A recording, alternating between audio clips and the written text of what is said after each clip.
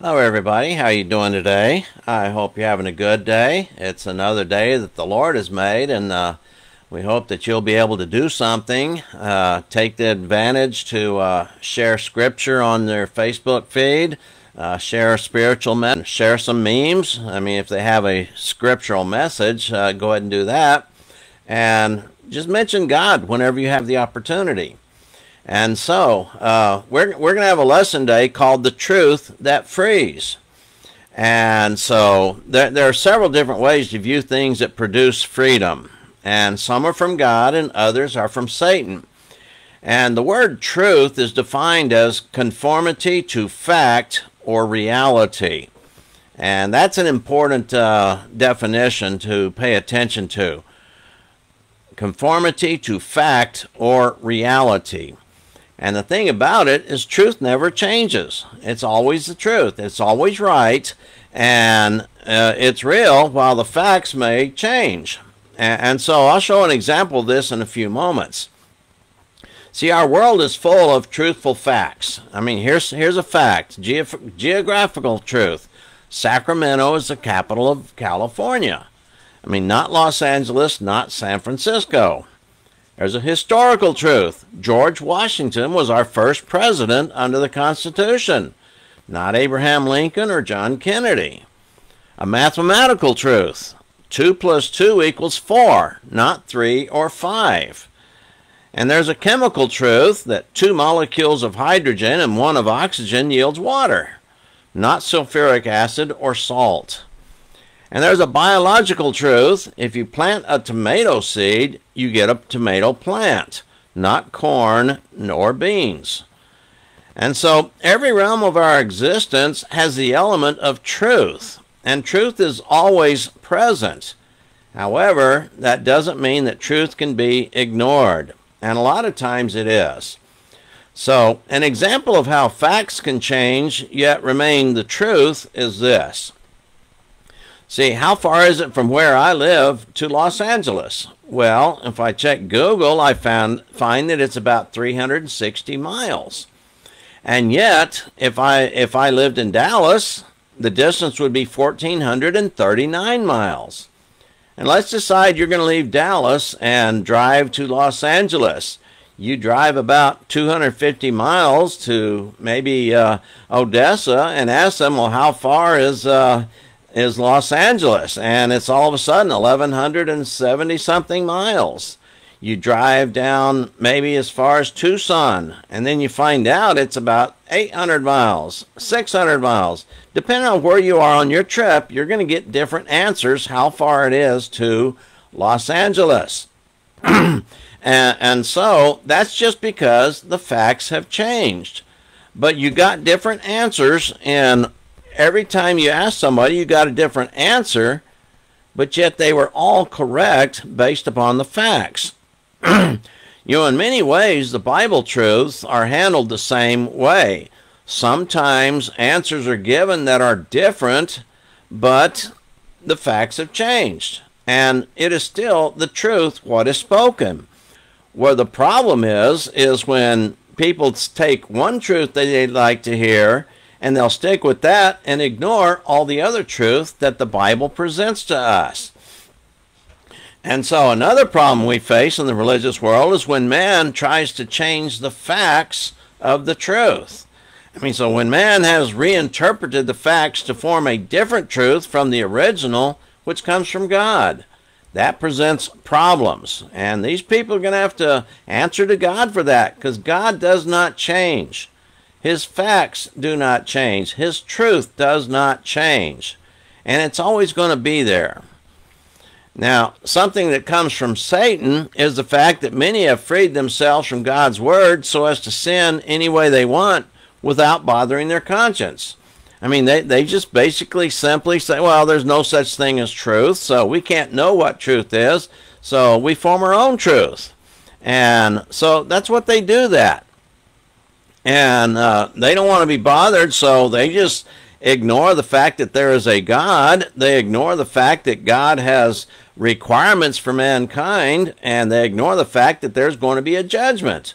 So when they convince themselves there is no such thing as hell, then there's really no consequence to anything they might do. And so this is a freedom that Satan gives them, but it's not going to help them in the end. They're still going to stand before God because that's a fact. That's the truth. They will stand before God and give an account. This applies to every person. Ecclesiastes 12, 13, and 14 tells us that. We're all going to be judged. Everything's going to be revealed. And of course, some people change the truth into a lie to promote their own doctrines, their own beliefs, their own teachings, and their own lifestyle. You know, 2 Thessalonians 2, 10 through 12 says they did it because they do not have a love for the truth.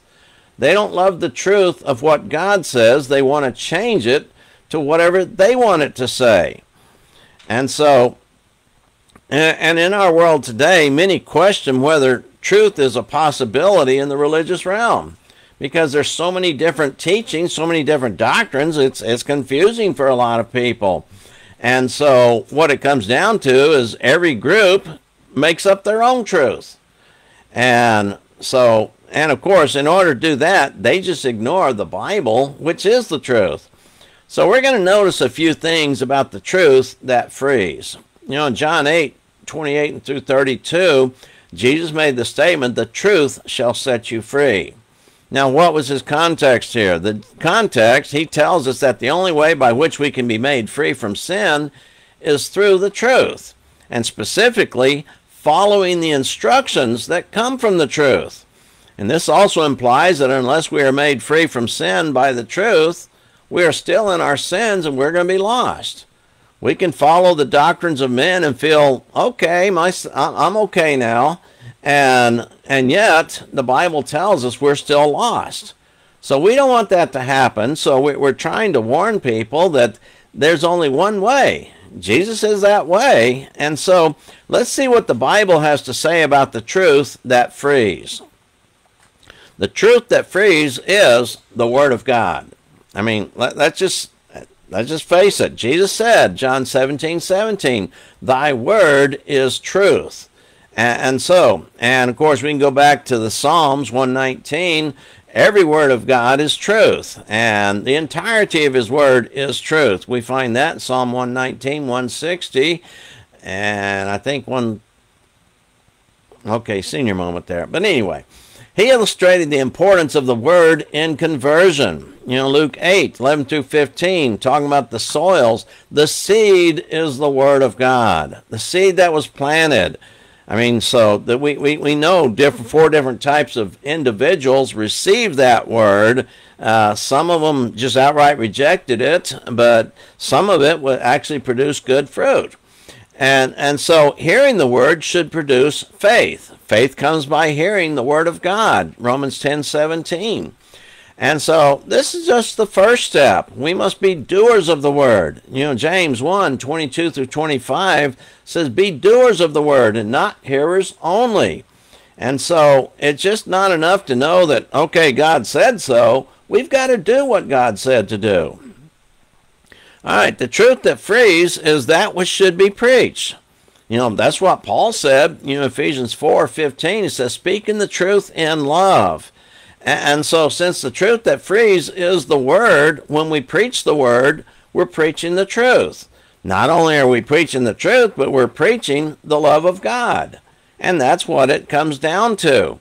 2 Timothy 4, 1 and 2, the instructions to Timothy were to preach the word, be instant in season, out of season, reprove, rebuke, and exhort with all long-suffering and doctrine. And so this is precisely what Jesus wants when he said, go preach the gospel. Why? Because the gospel is the power of God unto salvation, Romans 1:16. And so they took that commission very seriously, and when the great persecution arose just a short time later, Acts 8:4 says they went everywhere preaching the word. And of course the church was growing at a tremendous rate. See, the truth that frees must be known and understood. Again, Paul said so, 1 Timothy 2, 3 and 4. God desires all men to be saved. We should know that. And what does God do for us? He gave us the tools we need so that we could be saved. the problem is a lot of people don't want to follow those rules. They don't want to follow and use those tools that God gave us, and therefore they're going to be lost. And most of them will not know that they're lost until it's too late. See, the idea of knowing implies understanding. Ephesians 5:17, understand what the will of the Lord is. And so that can only come through the true knowledge that he gives to us. But how can we come to understand the Word of God? A lot of people say, well, no, you can't understand it. That's what one group did. They taught their parishioners, you can't understand it. I mean, the only people who can understand it are the priests. And so basically everybody just stayed in ignorance, and they just did whatever they were told to do. And that didn't help anybody's souls. And when people started realizing, they decided to try and reform the church back in the 1500s, 1600s, and then that didn't work out. So some people said, well, let's just go back to the Bible and restore things back to the original. And that's what we call the Restoration Movement. And so a lot of people got on with that. And yes, so we're confident we can teach the truth that basically we go back to the Bible. We teach what the Bible says, we're speaking the truth. And as long as we're teaching the truth, God's going to be happy with us. No, people aren't going to be happy with us. That's quite obvious, because the truth is too hard for many to handle. And so that's what we do. And so how can we understand? When we read. I mean, 2 Timothy, by reading Ephesians 3:3-5, Paul says, when you read, you may understand my insight into the mystery of Christ. 2 Timothy 2:15, study to show yourself approved to God, a workman that needeth not be ashamed. All right, the truth that frees should be received and believed. Yeah, it's one thing to receive it, but then do you believe it? Well, that's kind of implied there, but still, it needs to be believed. Paul said so. 1 Thessalonians 2:13, he told the Thessalonians, you received it as the word of God, which it is, not the word of man. And so what Paul taught them, they understood to be the word of God, not just some teaching of a man. And the idea of receiving implies the believing there. John 1:12, as many as received gave them the right to become children of God. How do we become children of God? Through obedience to the gospel. And that is because we received the word of God, then what do? We believed it, and we obeyed it. So believing implies obedience as well as just a mental assent. Well, okay, I believe there's a God. And the believing part is, okay, I believe there's a God. God said I need to do this, and so I'm going to do it. So that's what the believing implies and conveys. And some people just say belief, that's all you have to do is just believe and you'll be saved. Of course, that's false doctrine. And so it's more than just a belief only, or faith only, as some people try and say it. It's putting into application what God has told us to do. And so receiving and believing the word of truth frees because it saves our souls. James 1:21, receive the word implanted, which is able to save your souls. All right. The truth that frees must be obeyed. And this is what we've been leading up to. It must be obeyed. See, Peter said so. 1 Peter 1:22 says, you have purified your souls by obedience to the truth. That's how it comes about. Just because truth exists does not mean that we're saved. Just because truth exists does not mean that we've purified our souls. But through our obedience to that truth, then our souls will be purified. And we teach that we're taught the benefits of obeying the truth. Romans 6:17-18, he says, you are no longer slaves of sin.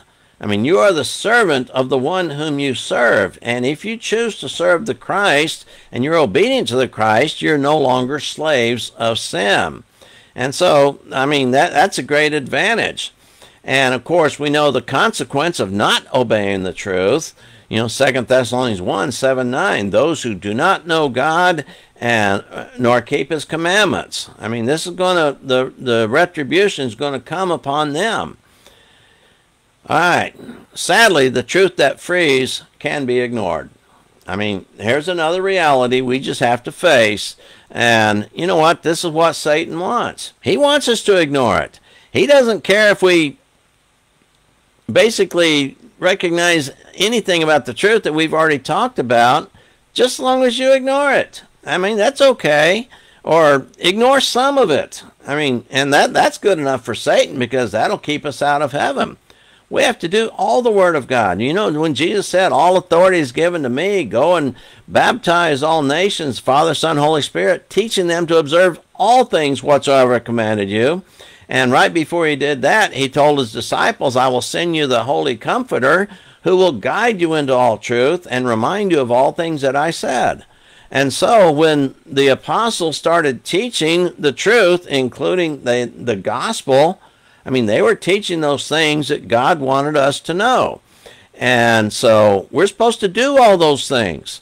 And Satan, he doesn't care if you believe. He doesn't care if you do some obedience, as long as you don't do it all. I mean, that's what Satan wants. And so when people ignore God's word, they have no rules to follow.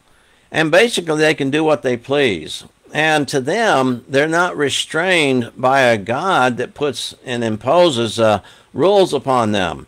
So in a sense, they feel that that's their own form of freedom. Well, they may do it while in this life, but when this life is over, they're going to realize they're going to be stuck in the chains where Satan is right now. And they're going to be there eternally with Satan in torment. So when there are no rules, there's no standard of authority or judgment. You can't make any judgments. If you reject God's word, you cannot judge anything or anybody. And so what happens? You become free of feeling you are doing something wrong. And the people love it so. You know, Jeremiah 5:31, my people love it so. Why? Because things were not right. And the people wanted to accept that. That's the world we live in today. People don't want God telling them how they're supposed to live. They want to do their own thing. So religious error, no matter how honestly and sincerely believed, cannot make one free from sin. See, only the truth can do that. And if you've heard the truth, do you understand it? And do you believe it? And have you obeyed the truth that you might be saved and made free from sin? Yeah, and why put it off? You know, today is the day of salvation, 2 Corinthians 6:2. So take advantage of this opportunity. Get yourself right with God by obeying the truth. And if you need assistance there, just send us a message and we'll respond and tell you what you need to do and get you in contact with somebody who can help you. So think about those things. That's going to be our lesson for today. And just remember, the truth that frees comes from God. The truth that imprisons comes from Satan. So think about those things, and Lord willing, we'll be back with another lesson. Bye-bye for now.